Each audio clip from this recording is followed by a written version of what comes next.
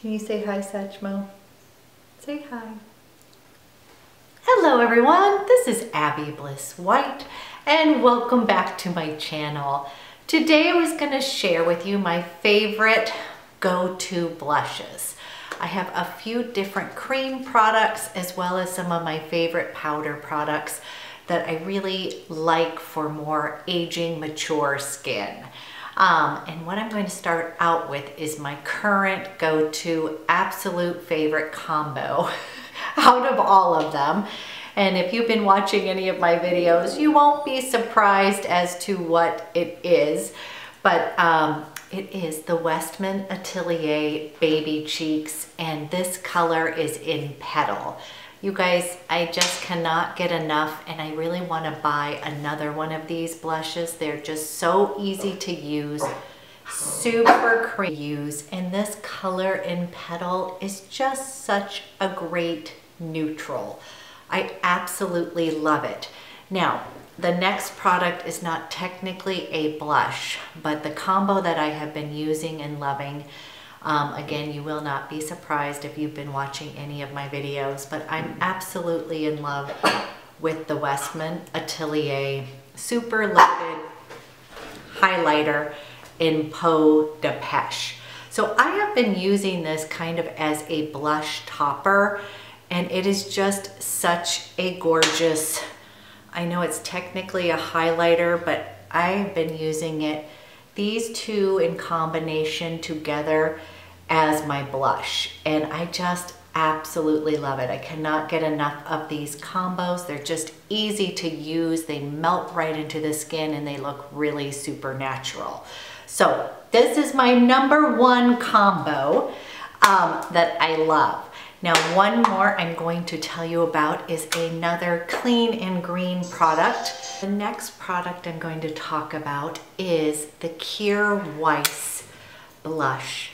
And this one is in Desired Glow. Now again, you guys know I love a good cream blush.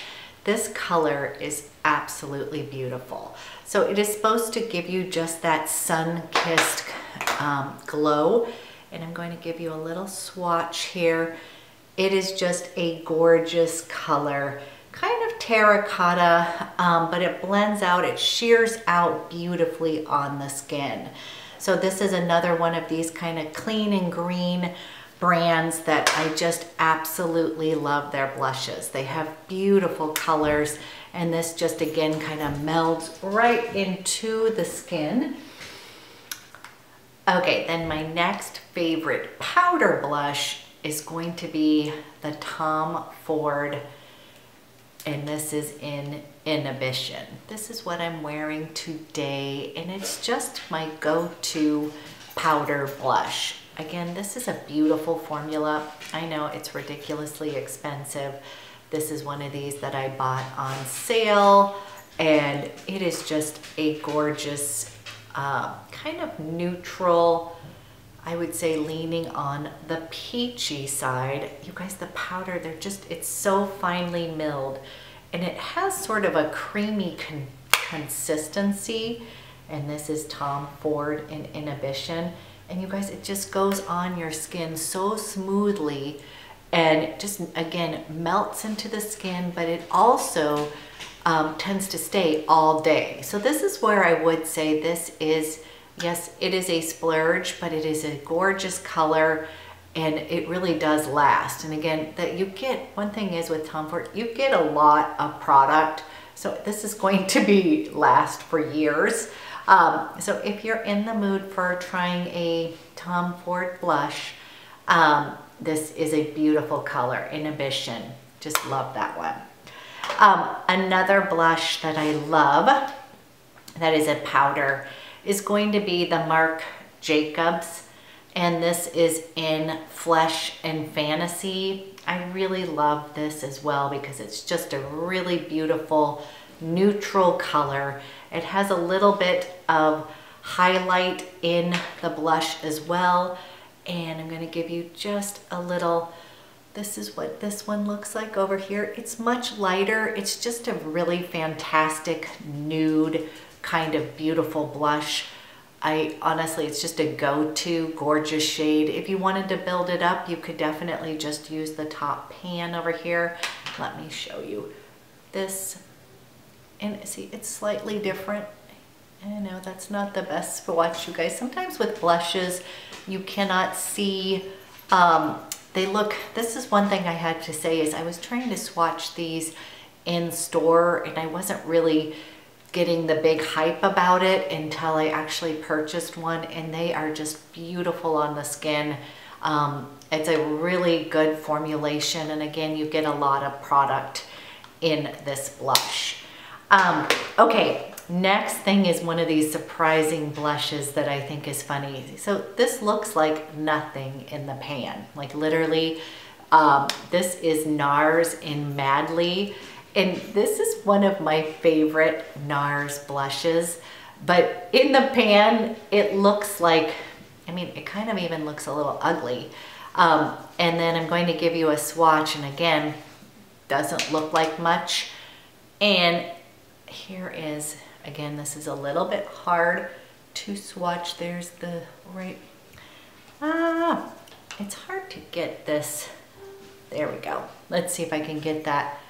It is right here. Again, doesn't look like much on the skin. I'm actually gonna put a little bit on for you because it is a really, really pretty blush. And it's just one of these surprising blushes. I just would wear it all the time. But the color in the pan is just one that you really, you know, honestly, if they had not put this color on me, like in store, I would have never gone up and bought it. It's just a really pretty, can you see that, you guys? Just a nice neutral go-to blush. It is just really super pretty, and they have always done a really great job, NARS has, with their blush. So this is in Madly. And then last but not least, you guys, this is a palette, and I'm trying to find out if it's still available. But they have these individually, so that's why I'm bringing this up. I love, love, love the Hourglass blushes. And this happens to be, these are the Incandescent, the Ambient Lighting blushes. And this is Incandescent Electra right here. This is my favorite Brilliant Nude here in the middle. Maybe I have it wrong. And then Euphoric Fusion, I'm sorry. So this is Euphoric Fusion, the Brilliant Nude, and then the Incandescent Electra. And you guys, these ones, oof, so pretty. And they are absolutely gorgeous, again, on more mature skin. So this is just a favorite palette of mine. And I really particularly love that nude shadow. I'm just gonna show you just a little bit. I'm just gonna take a little bit. I'm gonna be having loaded up with blush today. But I just wanna show you just that it has a little bit of, can you see that? It's just super pretty there, just easy. And I'm gonna go up just a little bit, guys. Going to blend this out just a little bit. Just absolutely gorgeous. I'm gonna see now again, one thing is, even with this palette, I remember this being a little bit hard to see in store. So I'm going to swatch each of these for you to see if you can see, just 1 minute. And they are just, they're so smooth and creamy. Okay, so I'm gonna come up here, guys. These are the Hourglass in this beautiful palette. Those are just super beautiful. And I actually have to tell you, I love every single one of them.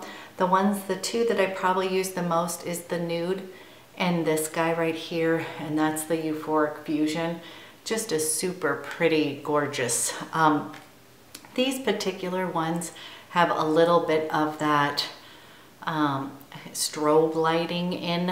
I believe that they're swirled together with some of the strobe powders, so it gives you that highlight and blush all in one. So I just feel like I don't have to go that extra step if I wanted to put highlight on. So those are my favorite go-to blushes. I would think honestly you would be happy with any of the above. But as I said at the beginning, you guys, my go-to combo right now has been my Westman Atelier.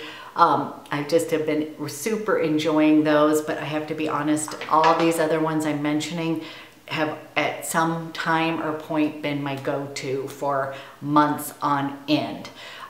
So I hope this was helpful, and there is a bunch of these products that you can buy at Sephora. So you can buy Tom Ford, you can buy Hourglass in the individual, any of the Hourglass blushes, honestly, you can't go wrong.